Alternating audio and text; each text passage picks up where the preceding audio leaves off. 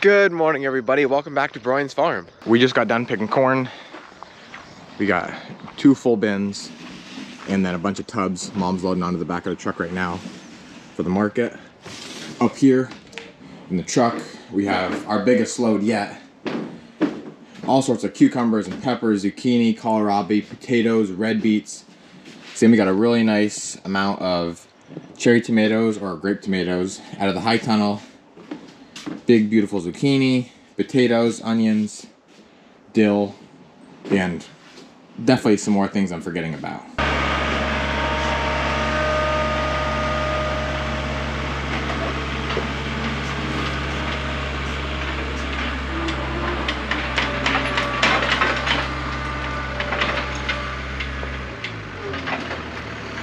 Dad just left, so Sammy and I are gonna head out now and get some stuff that Mom needs for the market. That includes cabbage, some eggplant, and sweet corn. Well, more sweet corn because we already got some already. Frank's back out of weed whacking again. You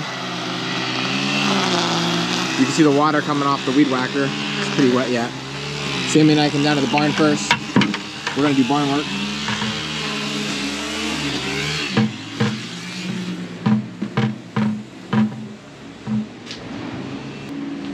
We have to put boards over top our chop cart now because birds come in during the day and they get droppings all in here. You can see right here they ate, well, a little bit was on top of here. And that saves a lot, which actually looks like I need to get more down, which is pretty simple. Just move these boards, open the chute, and there it comes.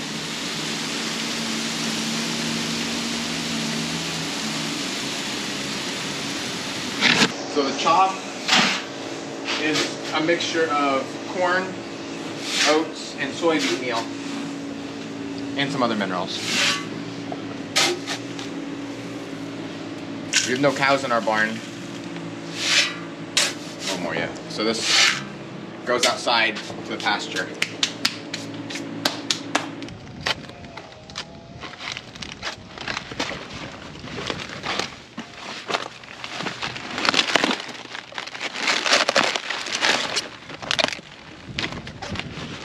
How many more, Sydney? About 3. 3? Maybe 2. Yeah,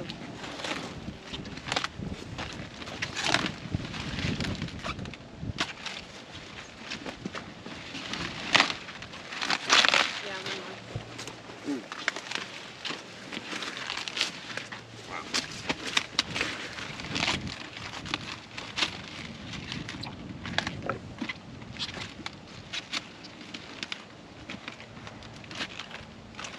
That's it? Yep. We moved into sweet corn. This variety seems to come off the stalk really hard. Well, actually these ones are coming off nice now, but it almost hurts your wrists after you're done picking.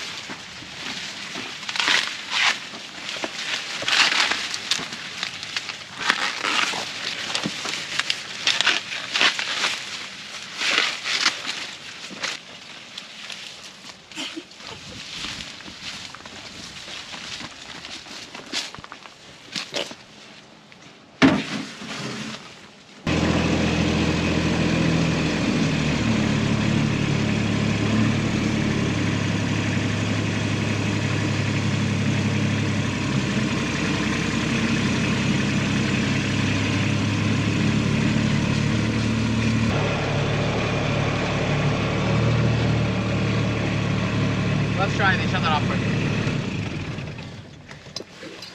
You gotta be ready.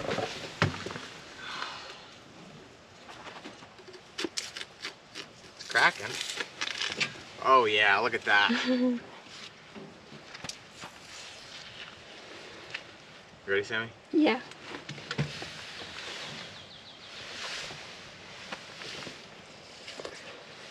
I'll be back.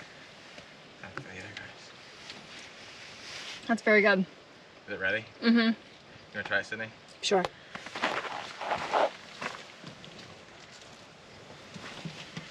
All right, now let's look at the red one.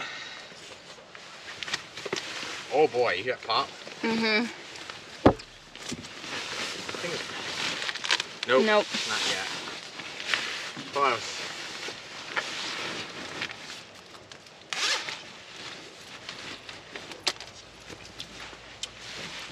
It's getting hot out now.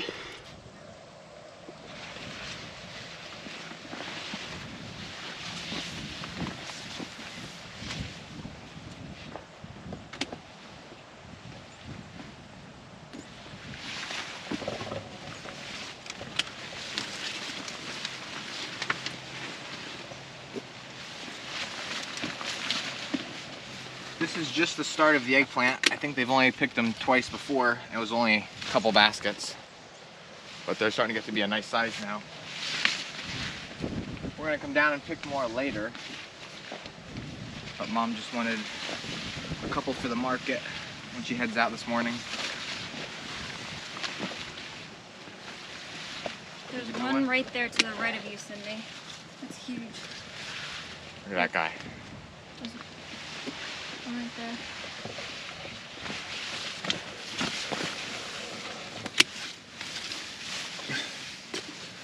Tops of them have pokies. Like here and here, so you can't grab them by that. You'll get a bunch of splinters or whatever you want to call them. How many more? Right there. Maybe one more. I got another one I see right here. We just got the load for the market finished up. Sammy's heading out now to the market. Gonna get that all unloaded and set up so everything's ready for the rest of the day.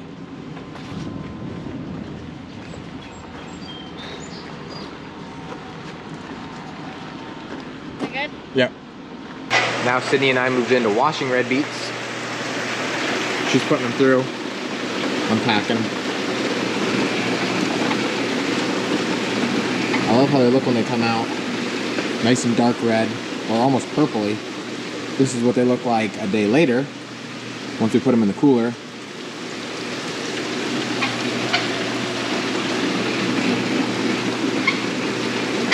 They're still very muddy from all the rain we've been getting, so she's got to put them in the washer just by hand and actually kind of rub them a little bit. Especially right there at the base of the roots is where it's the most dirty.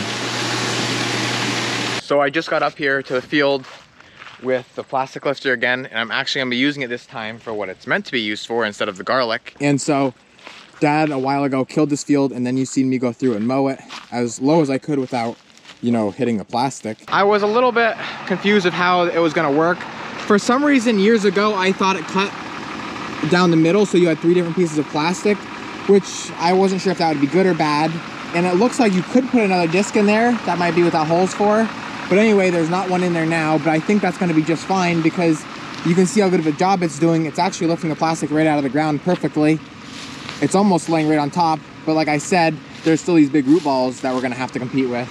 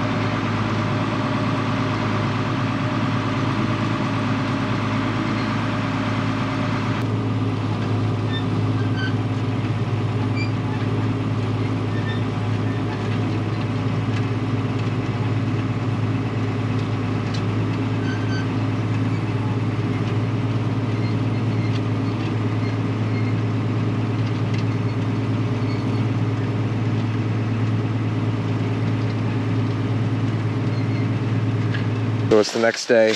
Dad and I come out to pick more sweet corn for the market.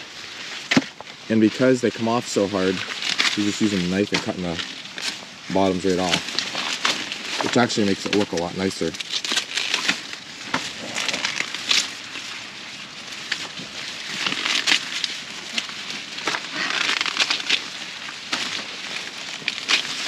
I think it's just as fast.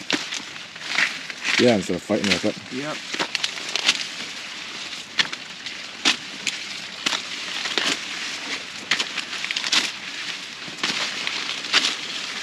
We're just gonna pick a couple of yellow dolls for the market. Yellow dolls are the seeded yellow. We have a seedless, but they're not quite ready yet. This one, it's not bad or anything, but it looks like a crow when it was younger. Might have just pecked into it a little bit. But it is a nice size. Maybe I'll pick it. We go by two things. A yellow belly, which this one clearly has, and if it has that nice like hollow sound. Not that it's hollow inside, but that's the way it should sound.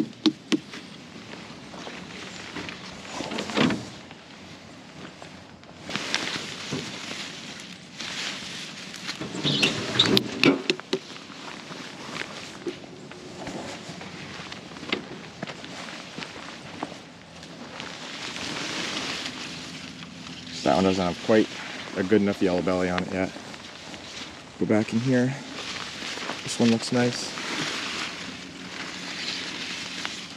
No yellow belly. It's kind of hard to tell the difference between a seeded yellow and a seedless yellow. Like, I guess you could call it the veins are a lot tighter on the seeded. That's seedless yellow back there, and you can see how like they're a little bit wider. And they also get about twice the size.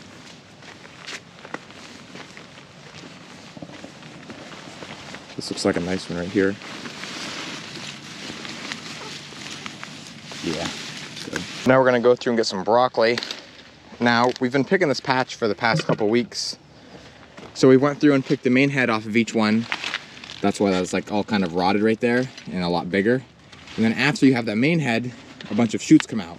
And you can basically just keep picking them for the next couple weeks after you cut that main one. And so this is kind of about normal size.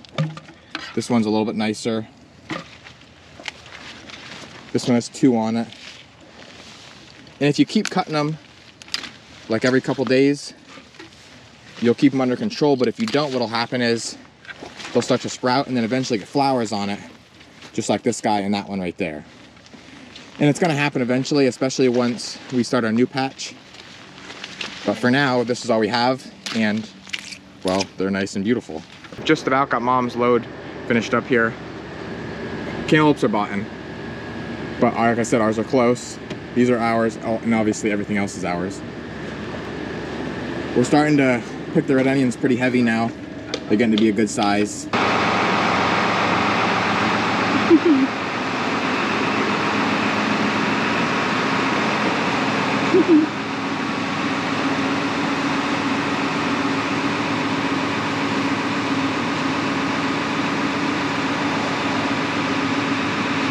This is Sammy's first time ever hand digging potatoes, which we're gonna start within the next 2 days, probably digging with the digger. But what you need to do is grab every stem of that plant, just one for now. This one too if you can. And then like kind of pull it back towards you. Okay. And I'm gonna go down here pretty low. And I always have Crocs on when I'm doing this job for some reason. Ouch. Okay, there we go. We're up under it. Now, as I lift up, you pull out. Good. And lay them like right back here. Well, no. Keep the stems this way. That way it doesn't get caught. Okay. And now you can lift up some of those potatoes out of there, just so I don't stick them again. And so that first plant did pretty good. We're gonna try and get 2 baskets just for Mom for the market.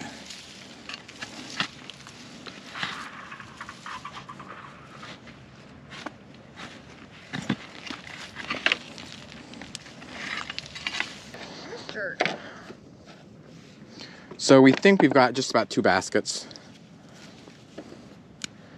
Every day that goes by now, the skins on them get tougher and tougher, which means we can hopefully dig them, like I said, with the digger here pretty soon.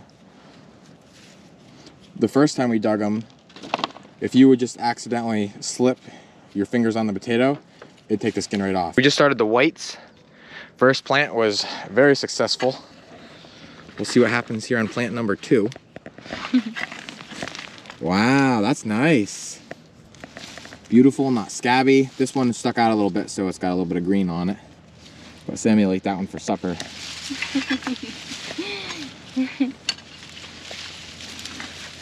Whoa.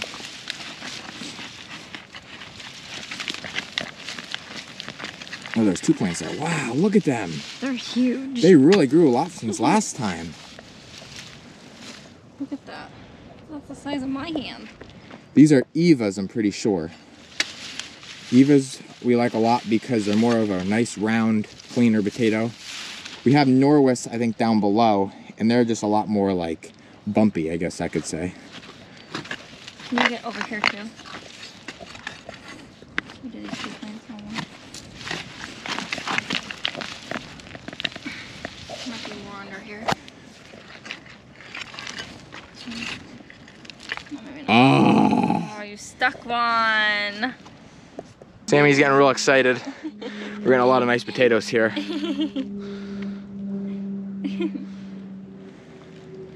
Just think, Sammy, in a couple hours we'll have the whole field done. Yeah.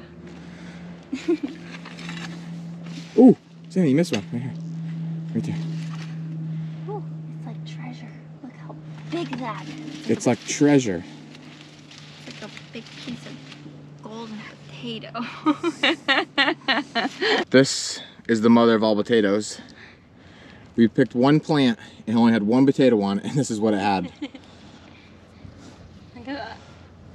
You can't even see my It's hand. bigger in your head.